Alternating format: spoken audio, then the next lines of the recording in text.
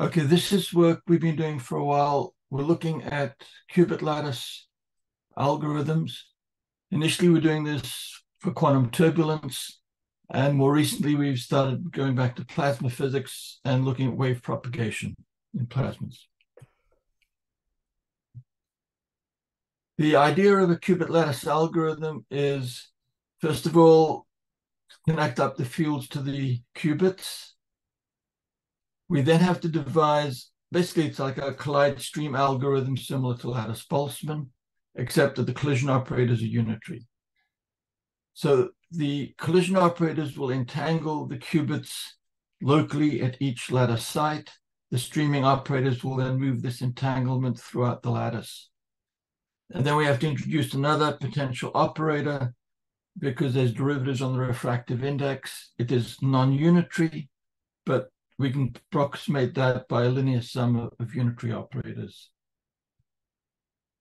The early work we did in quantum turbulence, in particular, we were looking at spin 1 and spin 2 BECs. That's basically three coupled nonlinear Schrodinger equation. That's basically the nonlinear Schrodinger equation right here. Psi is a spinner. And this is the interaction, the spin interaction term. And it turns out it's a non-diagonal operator, but it's tri-idempotent. And so when you make your evolution operator, you can actually evaluate it to all orders. Here we're seeing basically the effect of quantum vortices, how initially for the different m plus or minus 1, 0, and then how you get basically vortex reconnection and basically going into turbulence.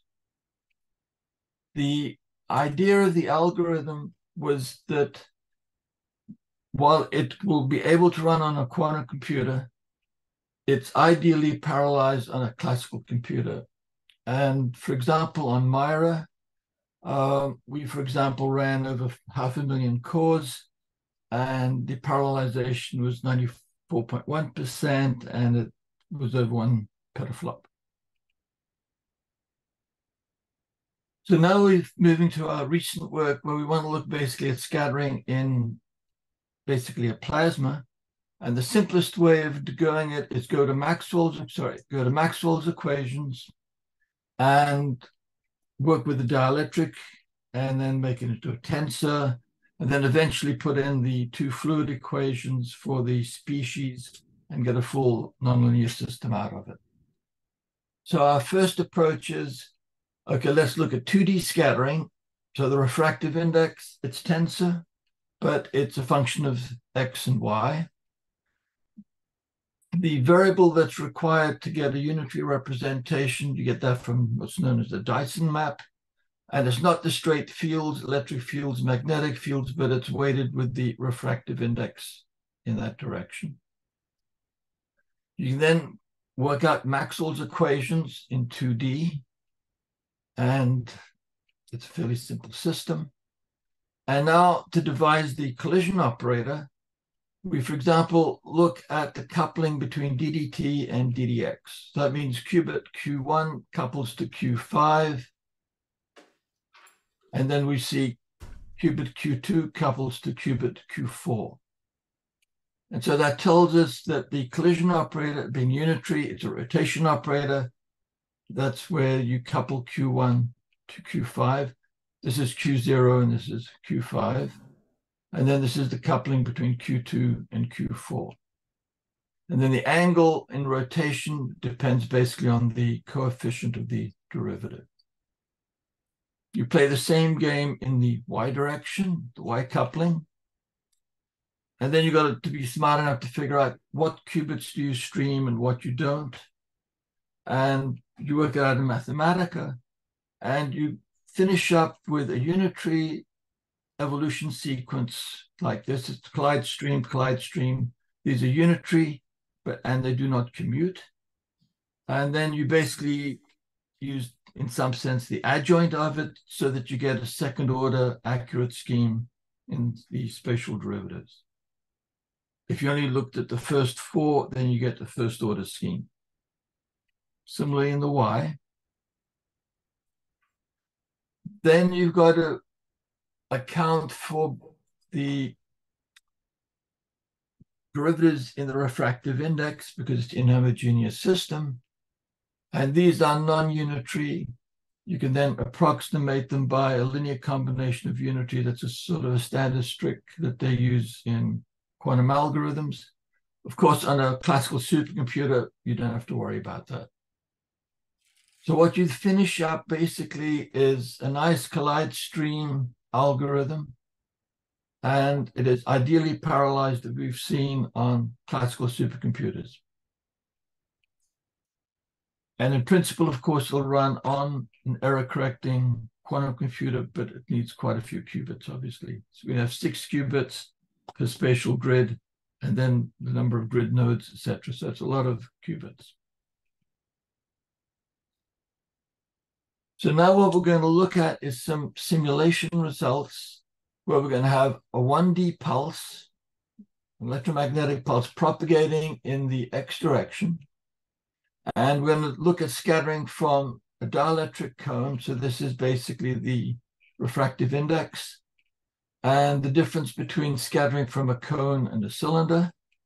In the cylinder case, we've got a fairly sharp boundary layer between the dielectric and vacuum. And here it's a very slowly changing boundary between the two. What we have to keep track of carefully is, of course, is the conservation of energy. And in the simulations, we're showing the energy is conserved to the 7th digit.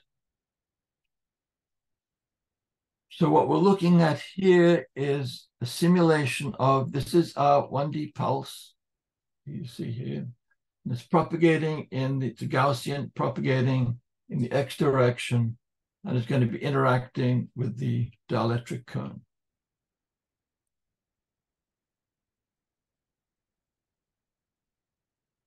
So what you're seeing is a fairly simple, this is the electric field you're looking at. And so the electric field is, you could see the interaction coming. Now interacts with the cone. This is an initial value code. So it's different from like standard boundary value codes, which will not see transient effects. And so what you're seeing here is what looks like interference effects. But because of the interaction with this cone, there is no basically bouncing of the electric field within the cone because it's like a WKB-like solution. And so that's why you get a very simple ring, which is due to basically the effects of the scattering from the apex of the cone. We now look at the interaction, that's still a cone. This is now looking at the interaction with a cylinder dielectric, and you see a much more complicated structure. And that's because, and we'll see it in more detail when we look specifically at the dielectric cylinder itself, the signal basically, as it propagates in the x direction, it will basically bounce between the walls, and some will tunnel through and some will be transmitted back. And that's why you see this fairly complicated wavefront structure in the electric field. This is a picture of basically what the cone looks like relative to the cylinder. What you're seeing here is a Gaussian pulse. You're looking on top. And so this is basically a cylinder, and there's the refractive index. Here is 3, and 1 is in the vacuum. And so as it propagates in,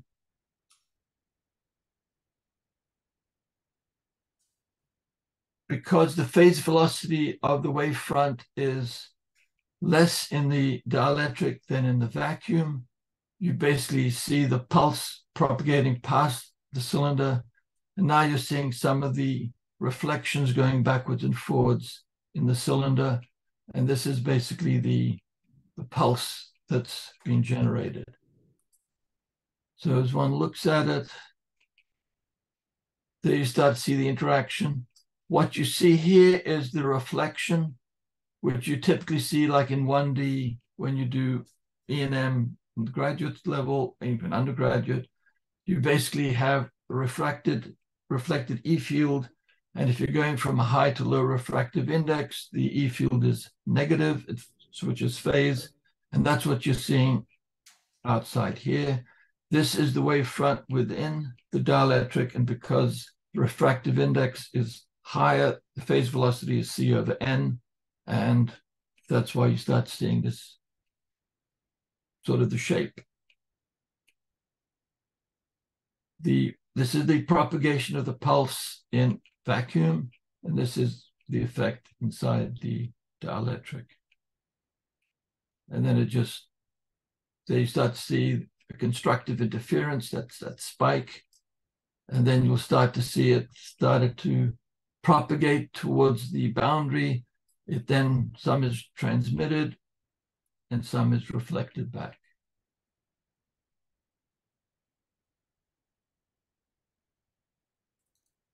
We then looked at the effect, for example, of a wave packet as it propagates onto a cone. So this is the apex of the cone, and this is the refractive index of the cone as you're going in.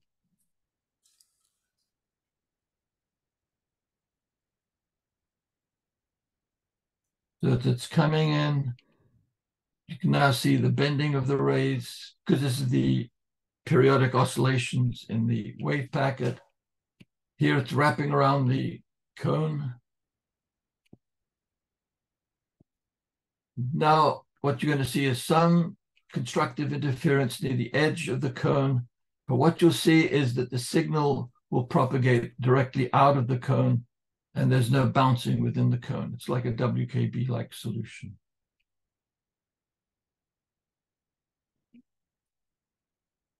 And our final slide is, again, a wave packet, but now going into an elliptic cylinder. So this is, again, looking on top from the Z direction. This is the XY plane you're looking at. And we're going to have a look at how the propagates, and you'll see the bouncing within the dielectric. So this is the wave packet. Within the cylinder, it's lower phase velocity. Again, you see coming out is the initial reflection. And now you're going to see quite a lot of constructive interference and the two foci of the ellipse playing a role. And outside, of course, the cylinder is your vacuum. And again, these are transient effects, which you don't see if you're doing like a boundary value problem.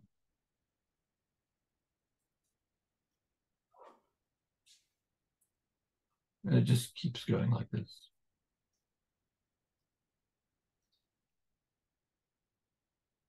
So to summarize, we're now moving to scattering from 3D objects.